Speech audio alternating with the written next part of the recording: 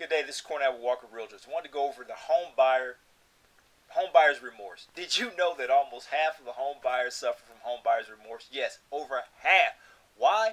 Unfortunately, too many people do everything in the reverse order. They start shopping for a home, they fall in love with the home, and they pull all sorts of strings to get a mortgage.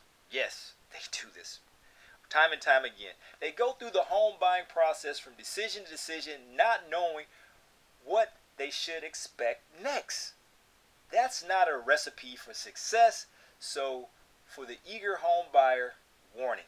Buyer remorse is not fun, but there are ways to prevent it. I will show you how. So, key questions to ask yourself before signing on a dotted line of a contract for a home. Does the home meet your need? Is the home within your budget? Do you like the neighborhood and the condition of the nearby homes? Don't want an only pretty house with ugly houses around. Does the neighborhood have good schools, parks, amenities, shopping? Ladies. Does the property need repairs? And if so, how much is the cost? Can I genuinely afford this home? Home buyers wonder, did I buy the right house? Did I overpay? What if the price drops? Is it the right neighborhood? And again, can I afford the mortgage payments? All sorts of scenarios pop up, and this is just the beginning. So how do you buy a home without falling victim to buyer's remorse? You have to follow a well-planned step-by-step process with being surrounded by a strong team that you could trust of real estate professionals. Preparation is the key to avoiding home buyer's remorse. Do your homework and set realistic goals and expectations. Here is the main reason why people get home buyer's remorse and the way you can avoid them. Number one, you move in a house, but you really didn't want it. Perhaps the size of the home, the noisy neighbors. It may be that you just moved, but you have to replace the AC, the roof. You just moved in and you got these issues.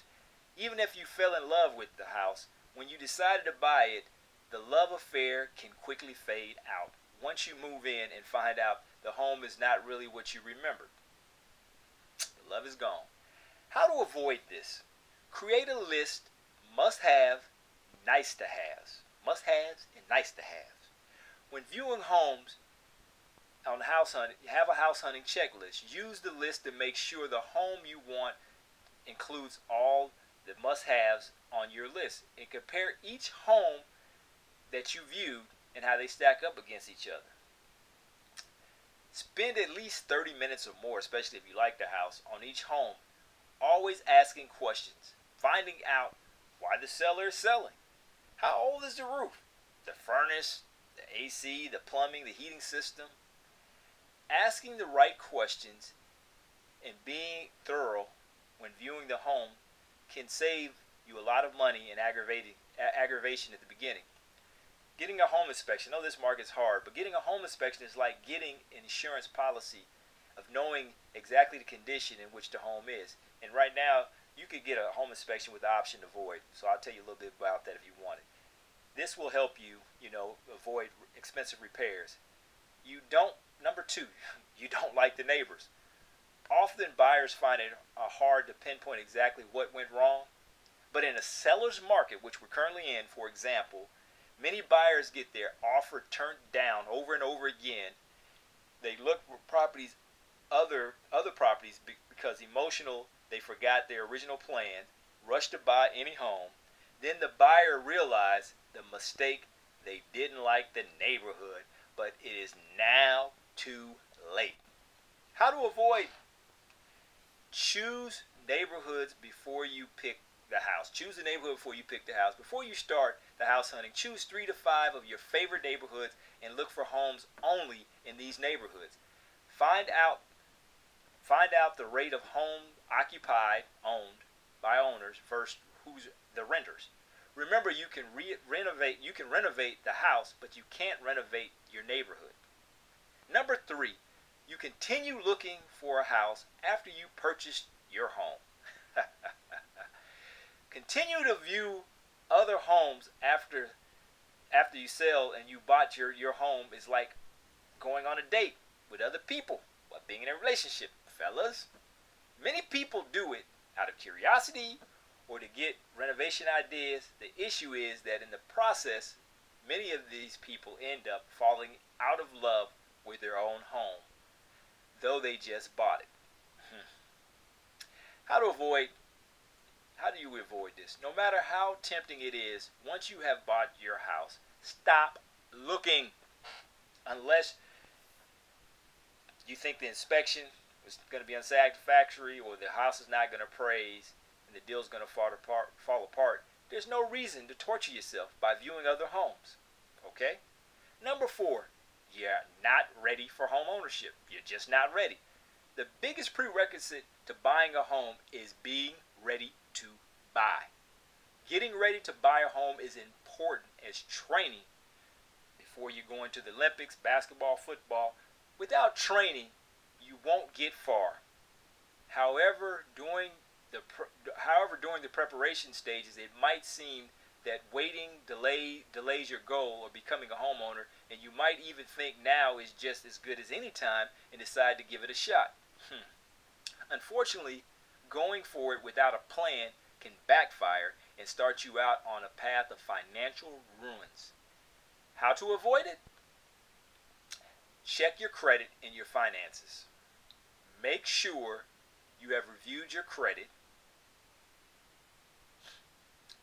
Also, check your finances and be sure your income is secure and reliable. Stick to your budget and never allow yourself to push your offer above your comfort level. You hear that? Don't go above your comfort level. The amount of your offer must be based on comps, competitive market analysis prepared by your realtor, and don't go on future expectations of price growth. Okay? Number 5, your agent is not supporting you during the closing period. Oh, wow, agent. It is the agent's job to assist you throughout the closing date and beyond. Some buyers experience problems finding home insurance, or they have questions and doubts, but the agent is not around to help. So they have no agent. The agent's got their money and gone. How to avoid this? Know that buyer's remorse is a common feeling. Contact your agent and discuss with them your concerns. Pick up the phone, call. Hey, I need this, need that. Want to make sure we're for the long haul. If you choose a good agent, hey, I'm here. The purchase transaction should go smoothly. Remember that it's the agent's job to look after your best interests. So use their expertise, their knowledge, our skills to your advantage by asking all necessary questions and getting the agent to do research work so you don't have any surprises after the purchase is final. Number 6, you don't have money left after you purchase the house. So after closing on a home, payment, the down payment, transfer taxes, closing fees, many buyers get nervous because their bank account is empty, depleted, because they spent all this money to get in the house. So, wow, I'm just in a bad position now. This can make any person nervous. So how do we avoid this? The amount you spend on house-related expenses should be no more than 1/3 of your after-tax family income. Follow your budget and do not overextend yourself. Take steps to rebuild your emergency fund. This may require putting off renovations or purchase items such as new furniture and appliances. Remind yourself, the money is not lost, but is an investment into your new home. So in conclusion, the best way to deal with home buyer remorse is by avoiding the mistakes that can lead you to regret of your home purchase. Certainly buying a home can be stressful if you don't follow a plan, and that can lead to home buyer's remorse. Before going ahead with an offer, It is important to take time to make sure the home meets all your requirements and that you have researched everything there is to know about the home, including the neighborhood, the condition of the home, the area amenities, and being comfortable with the price of the home. Follow your home buying plan and trust your instincts. If you have any hesitation about a property, there will be a better home that you will find. However, make sure your judgment is not being clouded because you made the mistake to continue seeing more homes after you purchased your dream home. In most cases, homebuyer remorse is simply a result of a feeling of uncertainty because you are outside of your comfort level and end up talking yourself out of liking your home. Recognizing that homebuyer remorse is a common phenomenon and understanding why you're feeling this way can help you work through this. So I hope this was helpful. And just a reminder, to contact a lender and a realtor is the first start of looking for a home, and this will help you succeed, and you won't have to any of these buyer's remorse. I'm Cornell Walker with Walker Realtors. You give me a call when an average realtor won't do. Again, I hope this was helpful because I see so many times people have buyer's remorse and go through this, and hopefully you understand that if you do not put a plan in place at the beginning, this is what happens if you're just rushing. But if you know how much house you can afford, you know your bottom line, you have everything lined up, you're not stressed, you're in control, you're in the driver's seat, you'll be fine. Have a great day.